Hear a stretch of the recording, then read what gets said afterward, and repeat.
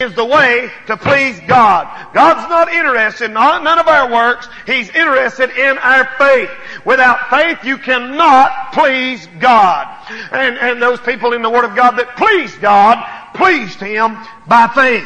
He begins to call off that great roll call. He starts back there with Abel in the book of Genesis. And he said Abel offered a more excellent sacrifice than Cain, his brother. You know that story over there? What a wonderful story. Abel went down there and got that blood shed. Abel knew that God demanded blood for his sins to be paid for, like they're singing about a minute ago. Cain brought of the fruit of the ground. And God did not accept Cain's offering, but did accept his brother Abel's offering. You ever heard the old saying, you can't get blood out of a turnip? That goes way back there to that day when Cain tried to set up his fruit stand and said, all right, God, here's the payment for my sin. And the Lord said, I ain't going to mess with it. And Cain said, look here, I'm giving you all my turnips. And the Lord said, I want blood. And you can't get blood out of one of them turnips. And old Abel come down there, and you thought that was for poor people, didn't you? And Abel come over there, I believe he killed that lamb. And he took that lamb's blood and he wiped it down there and he said, all right, God, and he threw that body in the fire and he said, God, this is for my sin. And God went and reached down and got that offering and received it. By faith, Abel offered unto God. And then he tells us about Enoch, that great man there in Genesis 5 that walked with God, the seventh from Adam, that walked with God, a type of the church of Jesus Christ. Enoch is a picture of the raptured church, those that are walking with God right now, that will someday be taken out of the world without dying. And the Bible said that Enoch was not. And they went around looking for him and couldn't find him. And somebody said, where's Enoch? You seen him? They said, I ain't seen him 2 or 3 days. Last time I seen him and God went walking down that road. And we asked him, did he want to go on a picnic with us? And he said, no, I'm going to go walk with God. And we tried to get him to go to the ball game. He said, no, I'm going to go walk with God. He said that we tried to get him to go with us. He said, no, I'd just soon walk with God. And he ain't never come back. The Lord probably took him out there and killed him. And they said, well, go get his body and we'll bury him. And there wasn't nowhere to be found. They come back and they said, where's Enoch? And they said, he's not. And they said, he's not what? And they said, he's just not. And they said, what do you mean he's not? Not alive? No, he's not. You mean he's gone off and he's just not. He said he's not what? He said he just not nowhere to be found. He's disappeared. He's gone. And the Bible said God translated Enoch. And then he tells us about Noah there. And he said by faith, Noah built that ark. As far as we know, it had never rained before. Noah got the word from God. And God said, no, I'm going to drown the entire population. And Noah believed God and by faith went down there. He said his boys down. He said, all right, now boys, we're going to have to saw some logs. And I don't mean take a nap, fellas. We're going to get us some hammers and some saws. And we're going to put these big old logs on there. And we're going to pitch it inside and outside. And we're going to build the biggest ship that the world's ever seen on dry ground.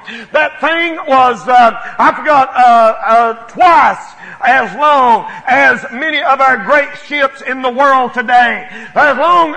Longer than a football field and a half, something like that. 3 stories high, higher than this building, much higher than our church that we're in here this evening. And Noah built that thing on dry land, wasn't no water around, but the rain came. By faith, Noah did that. And then he tells us about Abraham. God said that Abraham by faith went out, not knowing whither he went. Now what about that? Can you imagine Abraham was out praying one day and he said, dear Lord, I want your will to be done in my life. And God spoke to him and he said, Abraham, I want you to move. And he said, where do you want me to move to? And the Lord said, well, you just pack your clothes and head out and I'll show you one step at a time.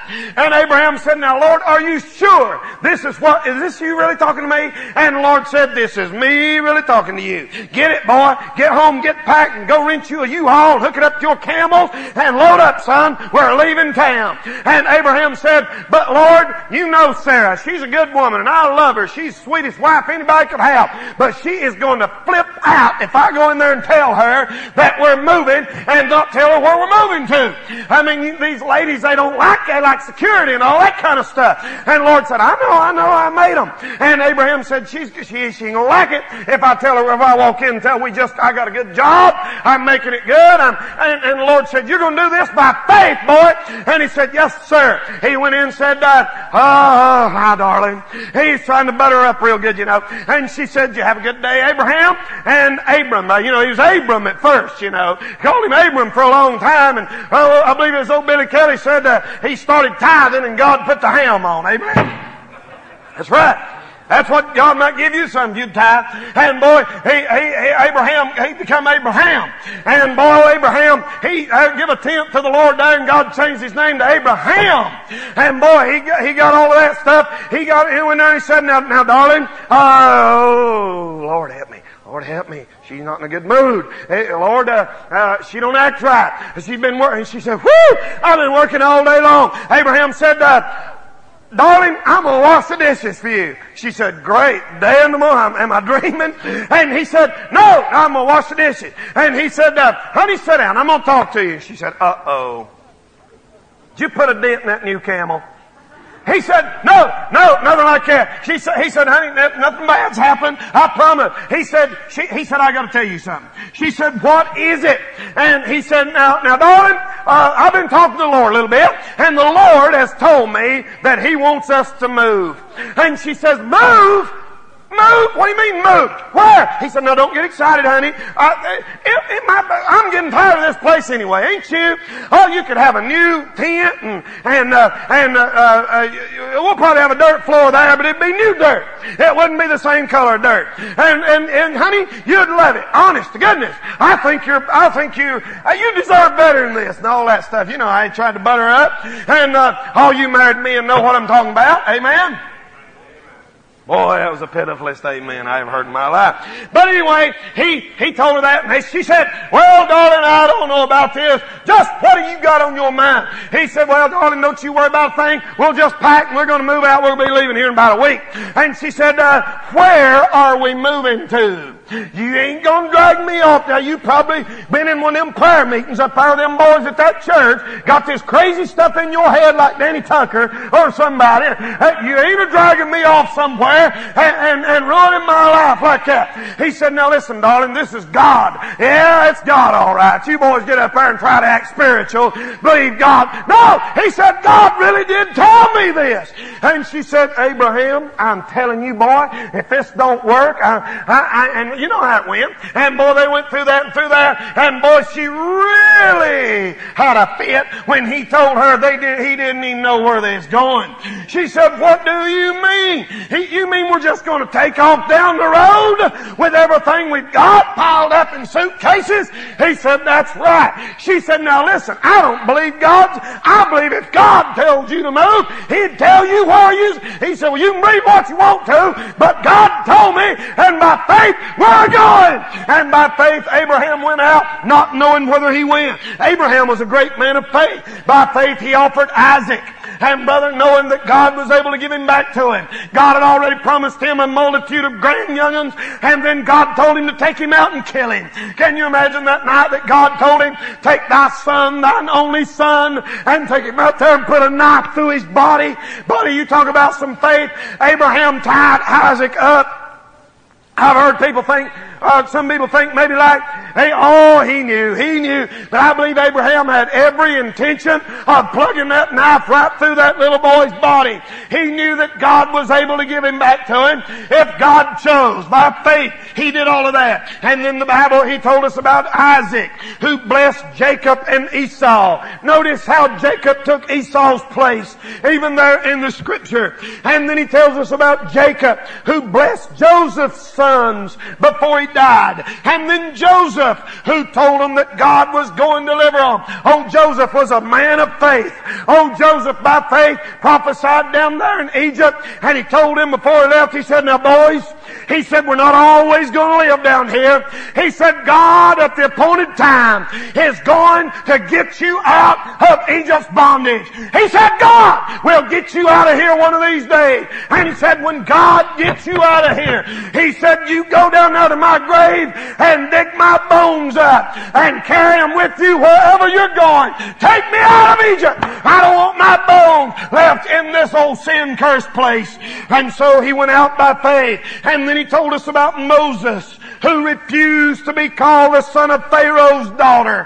What a man of faith that was. He could have grew up in the palace of Egypt. He could have been the next heir to the throne of Egypt's land. Moses could have been ruler over the whole land. But he chose rather to suffer affliction with the people of God than to enjoy the pleasures of sin for a season. Thank God for some people of faith like that. I wish we had 100 young teenagers in here tonight that would turn your back on Egypt tonight and turn your back on this old sin-cursed world and choose rather to suffer affliction with the people of God than to enjoy the pleasures of sin for a season. That's what Moses did. He said, I'm not Pharaoh's daughter. Pharaoh's daughter is not my mama. And boy, all he'd have had to done was kept his mouth shut, and he'd have had everything a man ever wanted. But he said, I will stand for God no matter what it costs me. What a great man of faith. By faith, the people of God forsook Egypt. By faith, he stuck out his rod over the Red Sea, and it parted, and it went over on dry ground. And then he tells us about Joshua, that man of God who led the people around the walls of Jericho. And they took the walls of Jericho, and they marched around it. Somebody give me a drink of water or something. Thank you. He said that they went around them walls, and they went around there one time each. One glass of water will be a plenty, fellas. And did you know they were going around those walls? They went around one time a day. Second day, one time. Third day, one time. Fourth day, one time.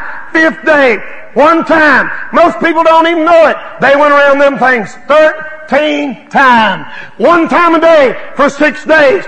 But on that seventh time, they started bright and early. They went around. They went around again. They went around again. They didn't have bows and arrows. They didn't have cannons. They didn't have 30-30s. They didn't have Scud missiles. They didn't have nothing but trumpets. That's all they had. And they said, Joshua, how are we going to fight a battle with no artillery? And Joshua said, when the time is right, God will fight the battle for us. And they said, oh, my soul. He said, we're doing this by faith. And brother, by faith, they walked around those walls. After that 13th time, the Lord said, all right, boys, crank them up. And they put them horns up to their mouth. They began to shout. I believe that's what it was. They all began to shout, and everybody shouted and like that. I mean, they took off with shouting fed ever was. And God began to shake them walls, and they fell down flat. And the walls of Jericho fell. By faith, the harlot Rahab, the Word of God tells us here, held that string out the window. And brother, she was delivered in her family because she had hid the spies.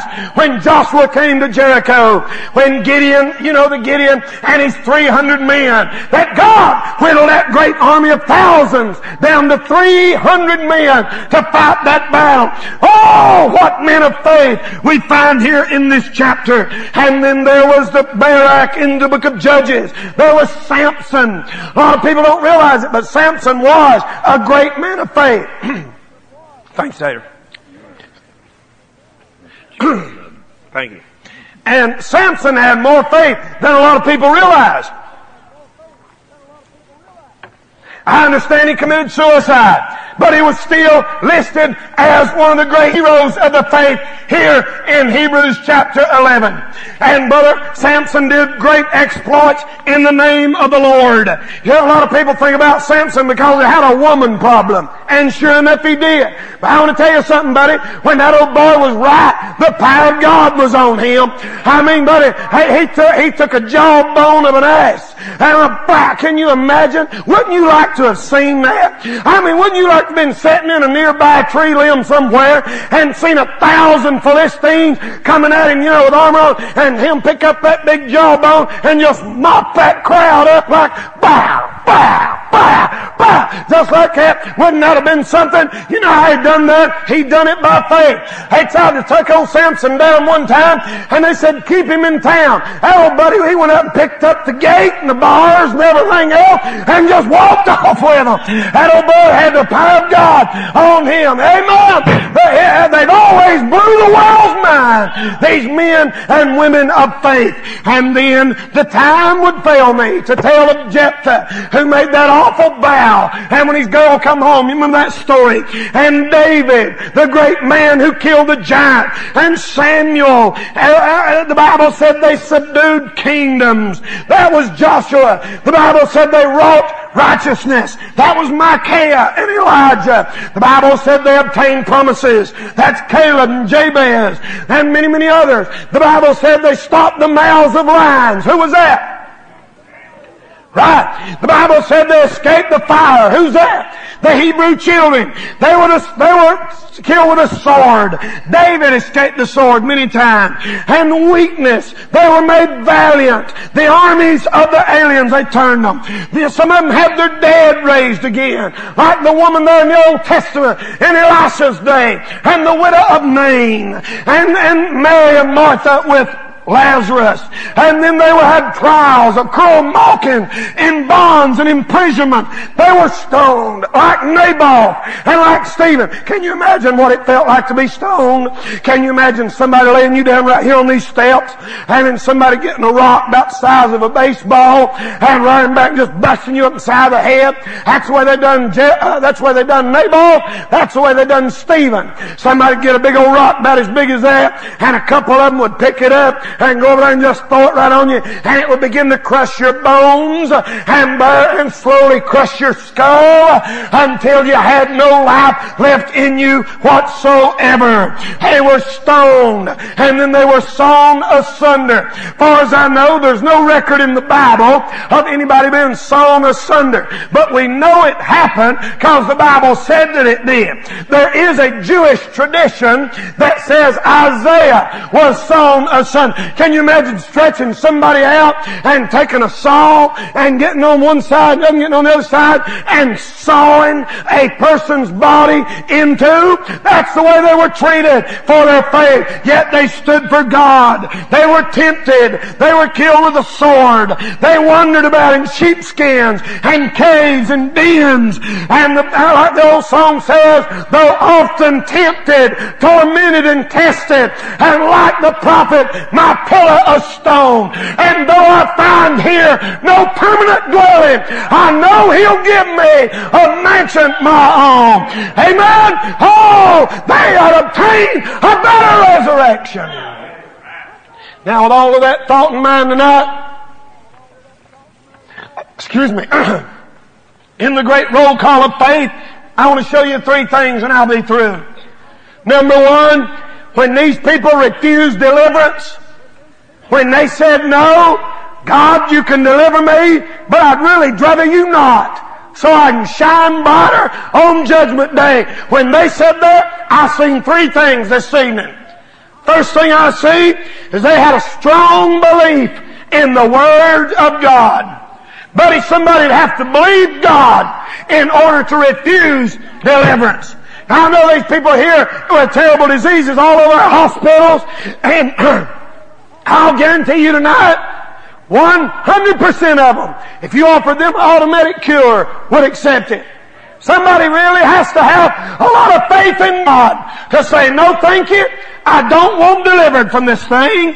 They knew that God meant what He said. They had a strong belief that you are going to die. They said, well, people said, but listen, if you don't recant and deny the Lord, they're liable to kill you. These people look back and say, you're going to die anyway. Amen?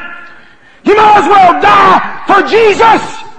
Did you know the average person nowadays does not really believe they're going to die? I was over in one of the stores in Gatlinburg the other day. I believe it's Friday evening. And I walked in there and I tried to witness, as I'm leaving. on most of the stores I go in, about all the stores I go in just about. I try to witness to whoever's running it. And these ladies, they were trying to wait on me and trying to sell me something. And before I left, I said, now listen, don't you ladies forget. Oh, it must have been, I said something about, don't forget, Jesus loves you. And they looked at me and they said, yes, thank you, we know it, and all that. And I said, one of these days we're going to die and face Him. And one woman said, thanks for coming in. And the other one said, oh, I don't believe He'll snuff us out. And I said, yeah, we're all going to die because we've all sinned, and you have to die because you've sinned. And she said, well, we die spiritually. I said, no, you're going to die physically. Did you know the average person out there in the world, the devil has them convinced that they're not going to die? You go out there tomorrow, or you go to work, or tomorrow at school, and just bring up the subject. Go up to your teacher or anybody and just say, are you ready to die? They don't want to talk about it. They say, oh, hush, hush. Let's don't, be quiet, you're crazy, you're gross, you're vulgar. All right, say it ain't half as gross and vulgar some of that junk you try to tell us every day. This is a fact. You're going to die. You're going to die. There ain't nothing wrong with dying for the Lord. Something's going to get you. If you get an opportunity to go out for the glory of God, these people said, we'll take it. That shows the reverse thinking between God and the world. You check out this Bible and see how different God thinks and how man thinks. God told one church in here that it was rich, and it was poor. God told another church in Revelation that it was poor and it was really rich.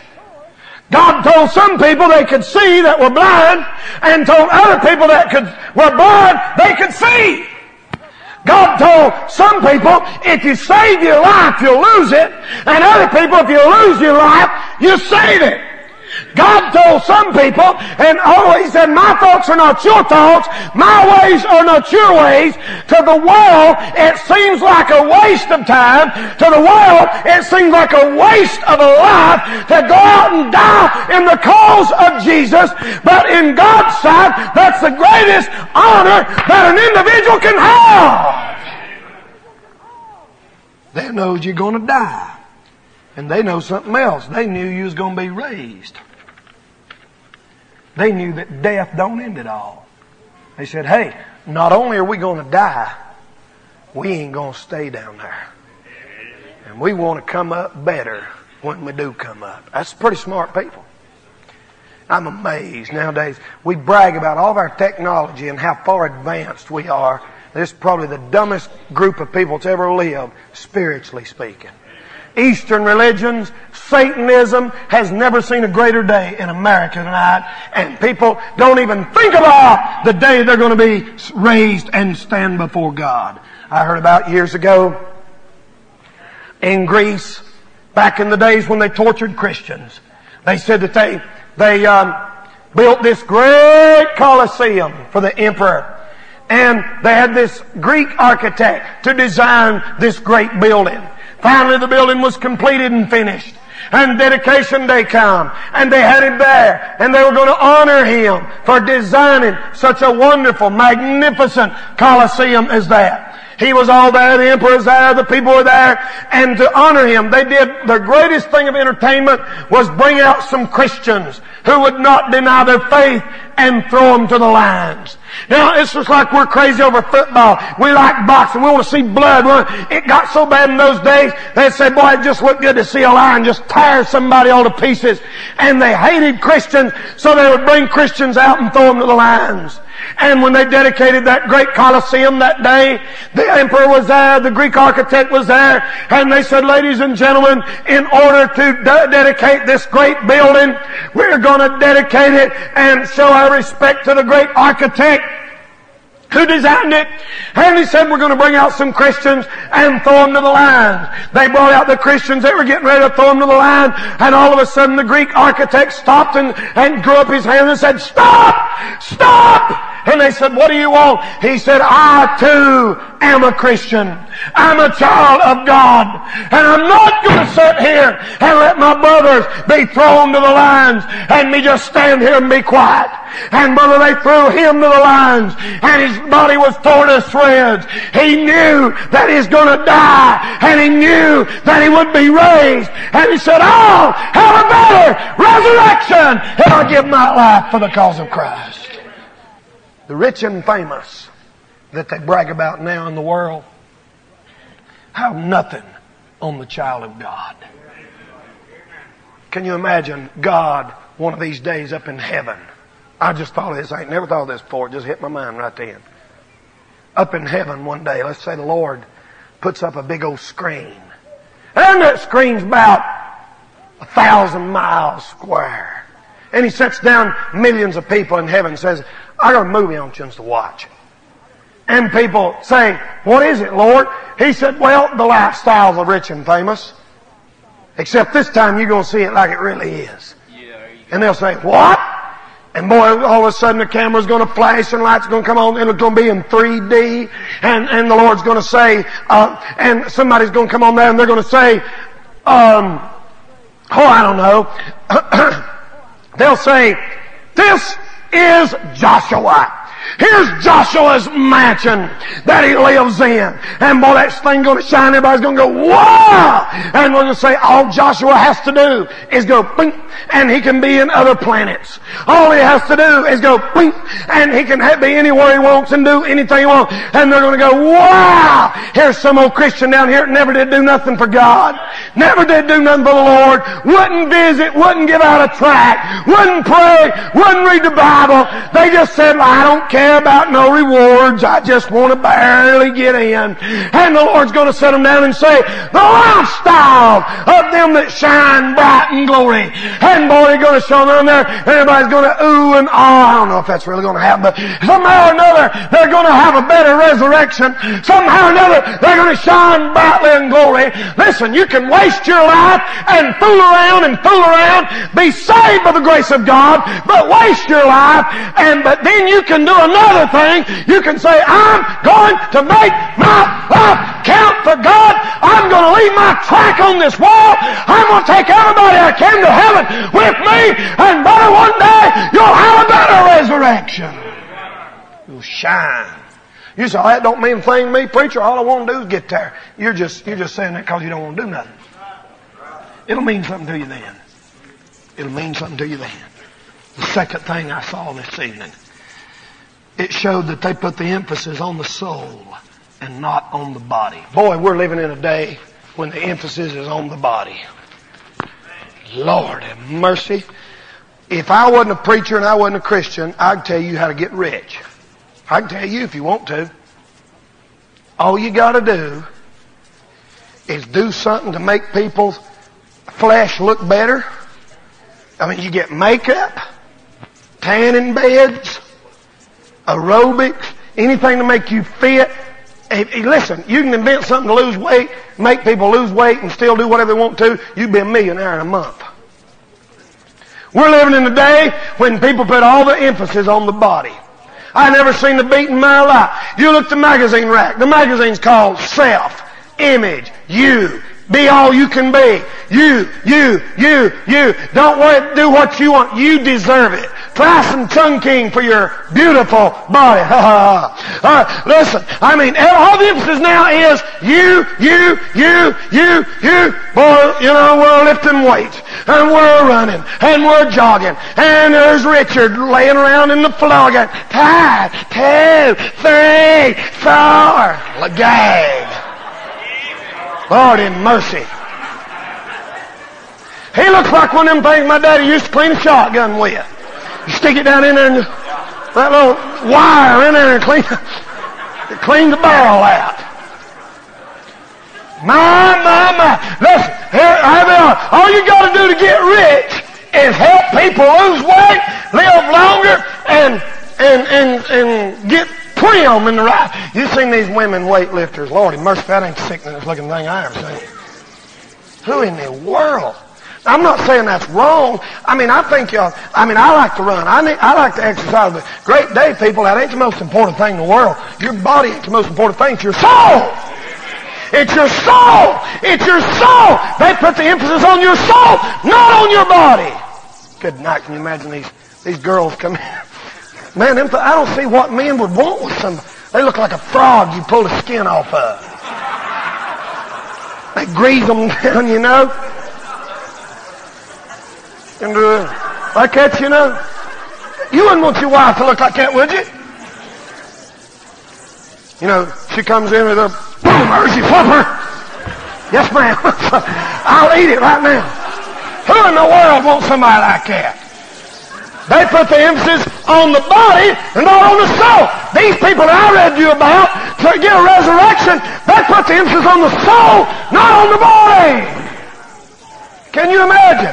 Can you imagine the Hebrew children over there when Jesus comes and walks down and does a pre-New Testament incarnate experience there, chose them out of a crowd of people and walks in the fire and starts untying that rope off their hand, and them turn around and say, never mind, Jesus, just let us burn up so we can have a better resurrection. Can you imagine God speaking to the whale and say, whale, spit him out? And Jonah said, I'm going to hang on to his guts. I'm going to stand here. I'm not accepting deliverance so I can obtain a better resurrection. You don't find them like that often, do you? Most of God's people are working and squirming and beating their head trying to get out of the problems they're in. When a lot of times, if we had the faith we ought to have and put the emphasis on the soul, not on the body, we'd say, all right, God, just let me suffer. Just let me suffer so I can shine brighter on the day of judgment. It's getting quiet. We're on holy ground when you start talking about people like that. The third thing, and this is last and I'm through, they put the emphasis on eternity, not on time. I think you should take care of your body. Don't get me wrong. But you're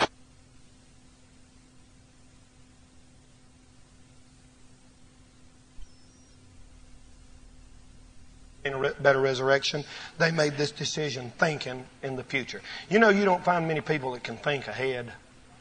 Most people make their decisions on what I want to do right now. You don't find very people smart enough and with enough patience to say, hey, what will I wish I'd done 100 years from now?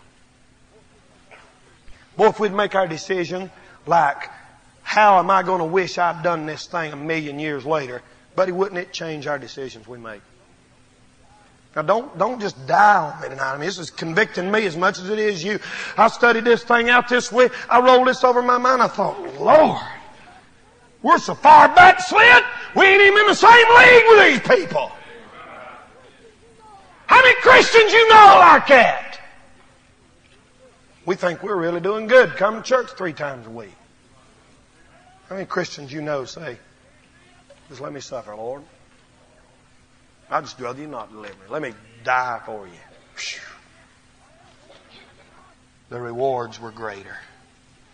More glory to God. And more things to shout about when they get 1,000,000 years later. They took a man that they were going to kill as a martyr. Now, everybody in here knows what a martyr is, I trust. The word martyr originally just meant witness. And then they started killing the Christians for witnessing, and the word martyr took on a new meaning. And the word martyr come to mean this. Here's what martyr means. It means somebody that sealed their testimony with their blood. They shed their blood for their testimony in the Lord Jesus Christ.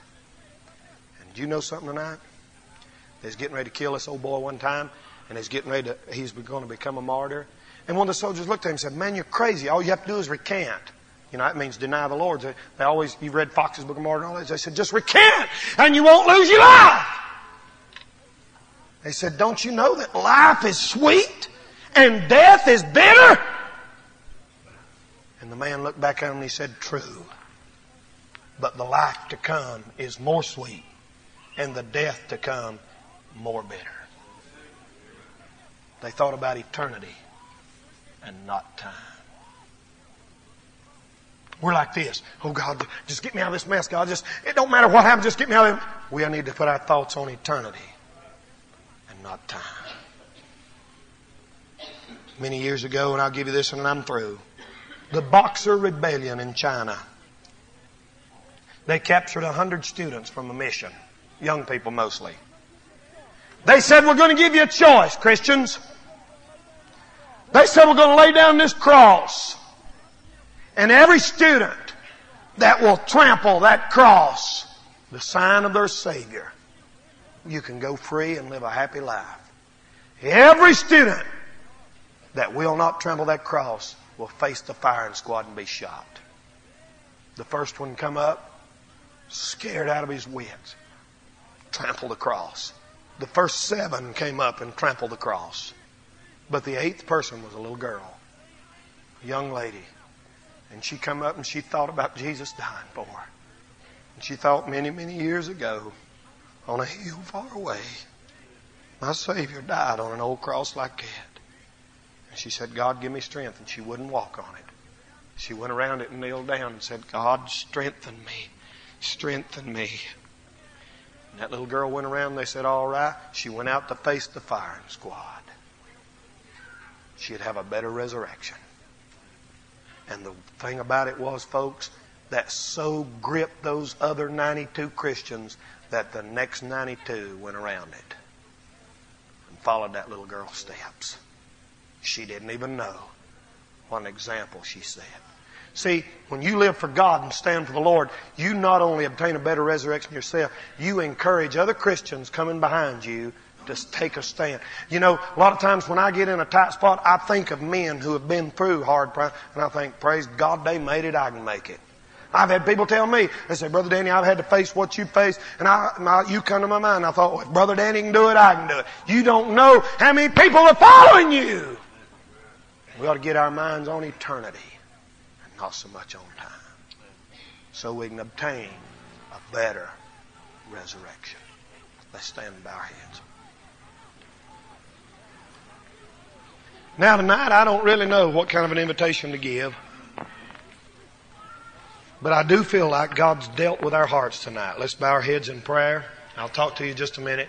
We're going to give an invitation. Maybe there's somebody here that you've never come to the point in your life where you just said, all right, God, it don't matter what I do, what I get, what I have. What matters is shining bright on Resurrection Day. Glory to God. Do you care tonight, Christian? Does that bother you? Oh, as many people are already filling these altars tonight, we ought to just have an old time of prayer. Just say, God, help me to get my mind off things, my body, and get my mind on my soul once again. Dear God, help us tonight. Bless our church. Lord, I know that we're in a materialistic age. We're in a generation that is consumed with thoughts about material things, life, health, body, me, I. God, help us to be like these Christians of old. My. Die for thee if come this. Lord, help it not just to be words, but put it deep down in our hearts. No, God, let us die. Let us live our life for you. And do whatever's necessary that we might obtain a better resurrection. In Jesus' name we pray and for Jesus' sake. Amen.